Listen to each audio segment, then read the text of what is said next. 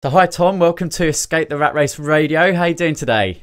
Yeah, very well. Thank you for having me. And sorry, this is our second attempt at this call. A few gremlins in the system on my end. No problem at all. So why don't we kick things off, Tom, and you let everyone know what business you're in and what specifically that involves on a day-to-day basis. Yeah, so my job title on LinkedIn is a YouTube rainmaker, which is a totally made up bit of marketing speak. But in real terms, I'm a YouTube consultant that helps people to grow their YouTube channels, get more views, more subscribers, more leads, and ultimately make a business from YouTube. Yeah, brilliant stuff. Cool. So we split today's interview into three parts, Tom. So part one, where you were. So would you let our listeners know where you used to work and what you used to do? Yeah, so I originally ran the YouTube channels for the BBC here in London.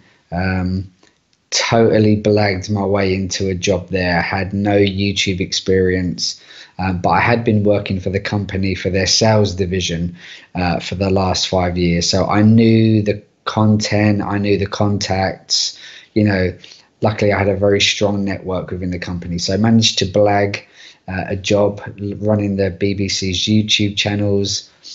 I had never uploaded a single video in my life. Managed to kind of learn the buttons that you needed to press in the first few days. And then really I've been trying to master the platform for the last 7 years, really. So I worked my way up to leading the whole YouTube operation. After about 5 years, some really impressive achievements. So launched the official Doctor Who YouTube channel. That's now at 1 million subs. I launched the official Sherlock channel. Took the official Top Gear channel from 750,000 subscribers to 3.5 million in just a year. A few other kind of million subscriber channels under my belt, so quite a lot. And then after a while, I joined another company called Endemol, who are the largest independent TV production company in the world. They make stuff like Big Brother and Deal or No Deal, MasterChef, a lot of kind of big TV formats. So I was brought in to be their head of audience development, which is basically anything that's audience facing. So that was YouTube and social media. So turned around a couple of their YouTube channels that weren't doing so well. A big example would be the official Mr. Bean channel. I'm sure a lot of your audience will have heard of Mr. Bean. He's, well known all around the world. And that channel was doing about 10 million views a month, which to most people, sounds a lot, and it is a lot. But it was kind of at the bottom. It was kind of the worst it had performed for a number of years. And I managed to turn it around with some of the strategies that I implemented. And within 9 months, that was doing like 110 million views a month. So, wow, that's serious a big numbers. Turnaround. Yeah. So it sounds a little bit like, Tom, in a way, sounds a little bit like my career. And, you actually, you enjoyed what you were doing for a long period of time. You're successful. And at what point then did you realize that you didn't want to work for somebody else any longer? And what were some of the first steps that you took about changing your situation? Yeah, it was a dream job, and to anyone kind of working in the industry, I'd reached the top of the industry. But I think I'd pretty much decided that I didn't want to work for someone else before I'd even started that job. I can actually, it sounds strange, but I can remember the day like it was yesterday, because I returned from paternity leave. So I'd had a couple of weeks off after the birth of my first son, and I'd left my wife at home with the baby, 3 weeks old, in a flat up the stairs. It was quite a traumatic birth. There's no way she was getting up and down those stairs. She was told she wasn't even allowed to lift a vacuum cleaner, and I'd had to do a 90-minute commute each way. And it was just it was soul destroying that day. It was so tough. And I sat down at my desk and I just like so depressed, just like I cannot do this for the rest of my life. I cannot. It wasn't only the commute, but I just can't work for the man for the rest of my life. So that day I gave myself 5 years to build something for myself. At that point I had no idea what. I wasn't working on YouTube at that point, but I knew that I had to do something. So I gave myself 5 years, and I missed that by 6 months. But still, we'll come on to proud. that. Yeah, well, so you set that goal. So what was it, and when was it that you really settled upon a decision as to what exactly you were going to focus on to generate additional money outside of a job, so that you could actually quit?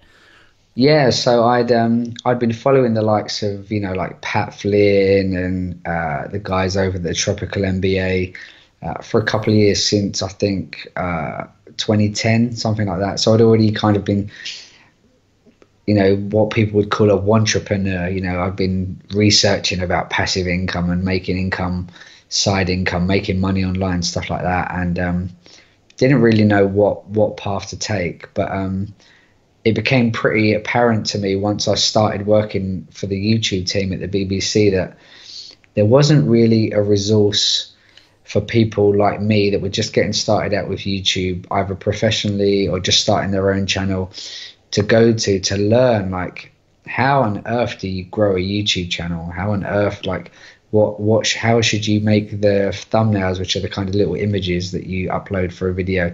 How should you title a video? What kind of description should you give it? Like, how often should you upload? So I decided to scratch my own itch and build a resource for people that were wanting to learn how to take their YouTube channels to the next level, basically. And so that was what I decided. It probably took me about a year to take any action on that. An absolute king of the procrastinators. So it took me probably 6 months to a year to actually take action. Right. And so after you did take action, then what were some of the critical decisions that you had to make, or some of the parameters that you set yourself to help you decide when exactly was going to be the right time for you to quit? And can you remember your Escape the Rat Race date, Tom? Oh yeah, I remember the date very, very well. But to go back a step, it took me a long time so my thought process was, I'll build an audience and I'll monetize later. And anyone listening to this today, please don't do that.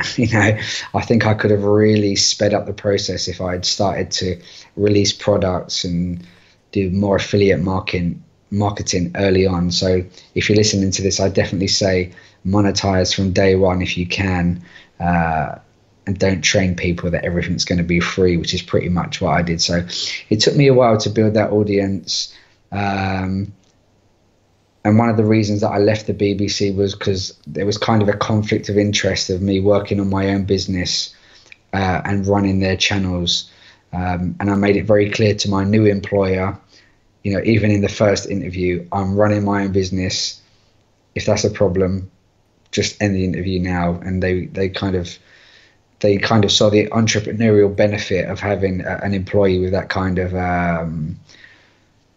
skill set, but also someone who's hungry and wants to better themselves. So interesting.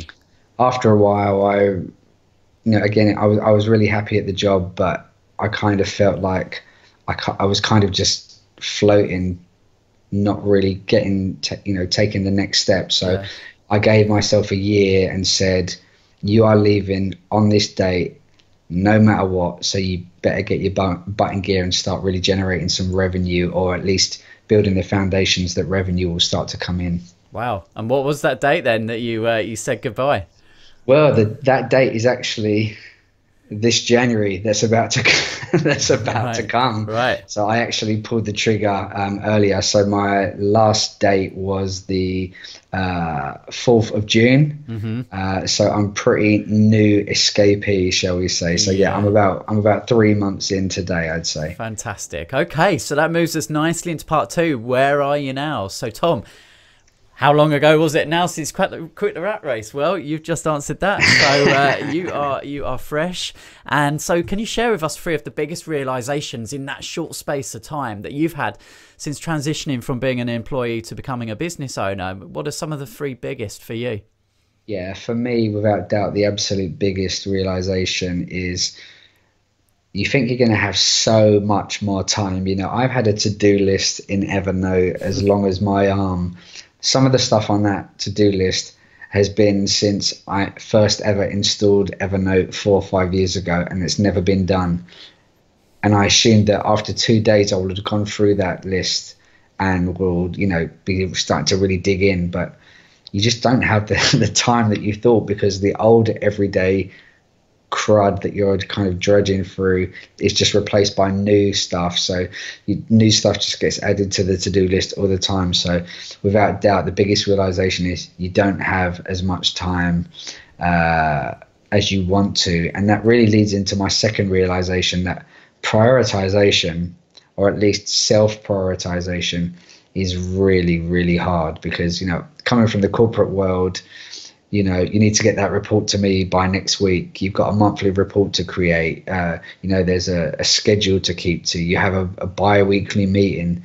You know, the prioritization is kind of handed to you on a plate to a certain extent. You know, I was working with a lot of, what's the word? I was working with a lot of autonomy, but still, you know, there were kind of set deadlines and expectations that people expected certain results by. So prioritization was pretty easy. You know, it's who's shouting the loudest and who's the most important that's shouting, answer those people first. But when it's you shouting at yourself and you're giving yourself 30,000 different orders, it can be really hard to know what to do next, and, you know, what is really the most important. And thirdly, I think is kind of a blessing and a curse, is that, you know, the main reason for me wanting to leave and start my own business is so that I could work from home and spend more time with my family, which is, you know, that's my why, is to spend more time and don't miss my boys' karate gradings or sports day or parents' evening or nativity play, whatever it is. But the flip side of that is I've left the rat race smack bang in the middle of the school holidays.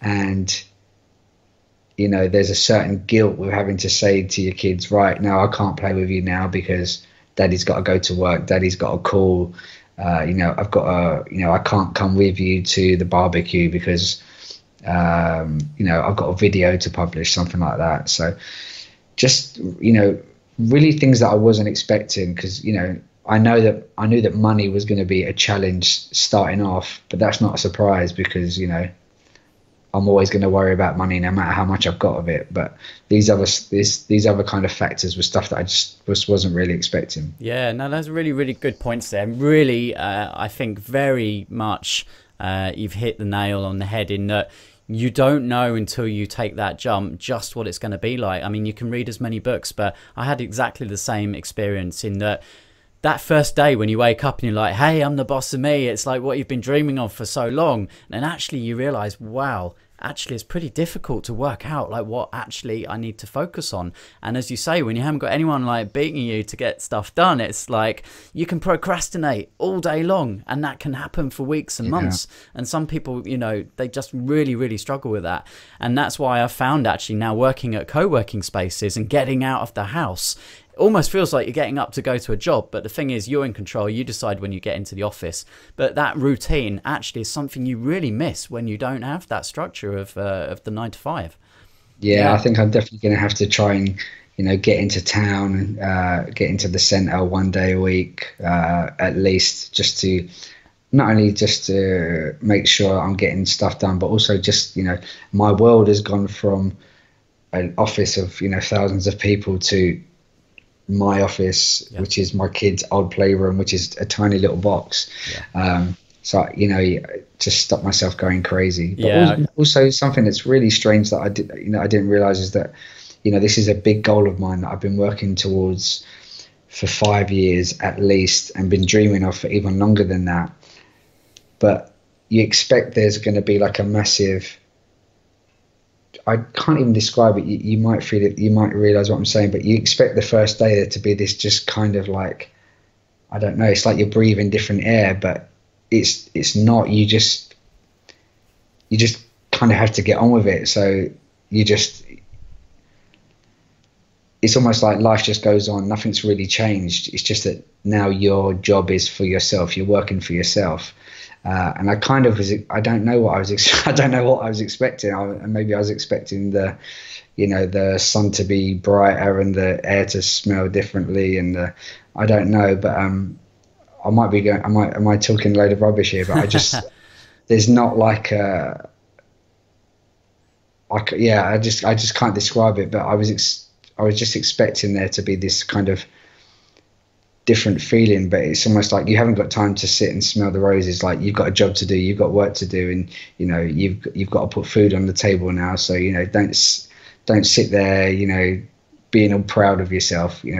Now go out and really kind of prove yourself. Yeah, and for those listening who maybe are approaching this, I would say this is where the value of having the right network of people around you, so that you're not just jumping, as you say, from one very structured, busy environment, lots of other team members, to just suddenly waking up, working from a room at home, because that can really mess with your head and take a long time to really adjust to that. So when you've got a good network, when you've got mentors as well, who you can call up in those early days and say, look, what the hell should I be doing? Then that's so important. So part 3, where you want to get to, Tom. Did you set yourself any goals or targets when you decided to leave your job and start your own business? I know it's early days, but have you got close to reaching any of those yet? Yeah, well, I kind of hit some of them in the early days, but the thing is that I learned very early on that the business model that I thought I would be kind of growing, that idea changed within like 2 weeks. It was like, that's not the business I want to grow. And I actually took a really tough decision to stop working with a very big client that was covering all of my costs. It was very financially secure. And I took the kind of another jump to basically say, I'd rather take the financial risk in the short term to build the business that I want to build long term, so that I don't have to kind of reverse engineer it later and try and kind of back out of the business that I've built. So for the first couple of months, I did hit the kind of goals that I'd set, but now I've kind of I feel like this month, I've kind of started again. Yeah. So the kind of goals that I've set, I've had to adapt kind of as my kind of vision for the business has changed.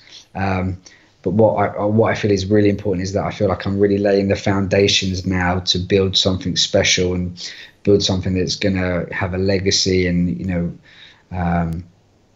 help a lot of people other than just me. Yeah, fantastic. And do you feel now that you've got greater potential to achieve your bigger life goals now that you've got more control over your time?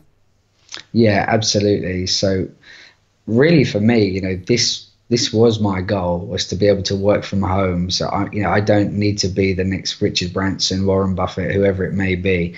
I just need to make it work now and let it be sustainable, and then beyond. But above that, yes, I'm very ambitious. I've always been ambitious. I've always wanted to achieve something, and I kind of feel that I do have something to offer a large amount of people. YouTube is a massive market, and obviously I'm not going to reach everyone, and there are a lot of other kind of fellow YouTube experts that luckily I'm good friends with, but I do feel I've got something else to say and something to add to that audience. So yeah, I think now I'm in a position to be able to speak freely, to do it in a way that I want, to build a business that suits me and the audience, but also my family and the way that I want to raise my kids and spend time with my wife and kids.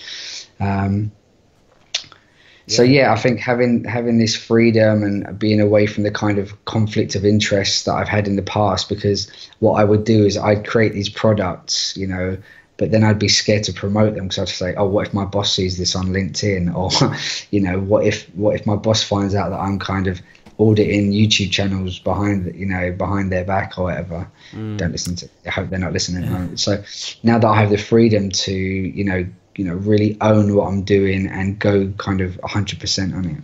Yeah, yeah. Actually, that comes up a lot, actually, at conversations with members about this conflict of starting a business alongside having a job, and LinkedIn in particular. It's like, well, how do I approach that? Do I have two profiles? Do I kind of mix up what I'm doing? And then what if my boss sees it? So that comes up quite a lot. So what's the one most important thing that you believe is going to help you to really build upon your success over the next 12 months, Tom? I think you've already touched on it, and it's definitely my network. I've got really good industry contacts.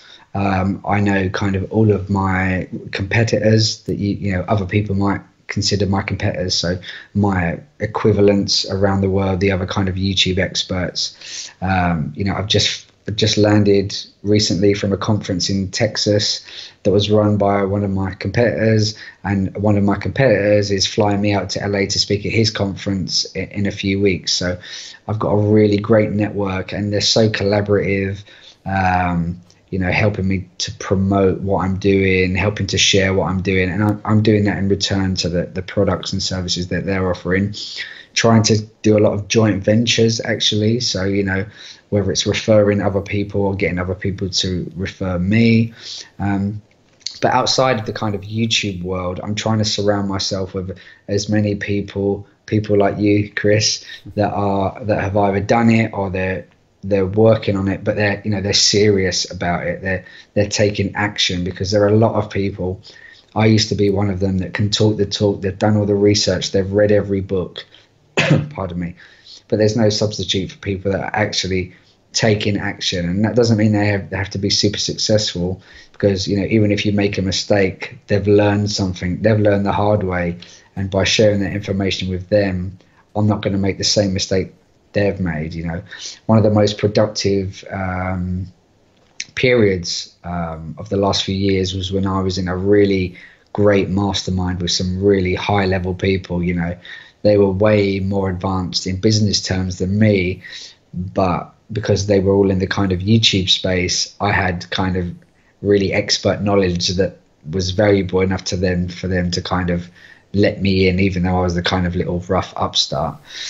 So the power of masterminds, accountability groups, is just so powerful. I'm also part of a few online memberships, because I know that if I don't have someone holding me accountable, I'm just not going to take the same level of action otherwise. So yeah, I would definitely recommend everyone look for some kind of either online community, real world mastermind group, meetup.com, whatever it might be. Just get someone who's going to hold you accountable to what you're trying to do. Yeah. And it would be remiss of me not to plug the Inner Circle at this point. So for anyone who's looking for that accountability, then we run the Escape the Rat Race Inner Circle group. And of course, we'd love to have you part of that with us. So final words, Tom. For anyone listening right now, they are squashed up on a train, maybe like you used to be on that trip into London every day, or they're stuck in a traffic jam and they really want to do something different. They know that there's greater things within them, but something's holding them back, probably fear. What would you like to say to them? Yeah, definitely you need to stop wanting and start taking action. There's no substitute for just getting on with it. You can plan until you're blue in the face, but things will never be perfect. There'll never be a right time. There'll never be a good time. So just get on with it. Like, start yesterday, get started straight away. Whatever it is you're going to do, just get that website up. It's not going to be perfect straight away. Nothing you're going to do is going to be perfect straight away. But the good news is no one's watching at the start. So it's going to improve. You can iron out the bugs later. But if you get started, it's so much easier to improve something than it is to start, just to get started. So just take the plunge. It's not going to be great from day one, but it does get easier. It does get better. And once it's out there in the world, that weight is off your shoulders, and then you can just put your energy into just making it work. So yeah, stop being a entrepreneur and, dive in. Great stuff. Thanks a lot, Tom, for being a great escapee today on Escape the Rat Race Radio. Good luck with your business for the rest of 2018, and I look forward to catching up with you again real soon. Definitely. Thanks for having me, Chris. It's been an absolute pleasure. Thanks, Tom.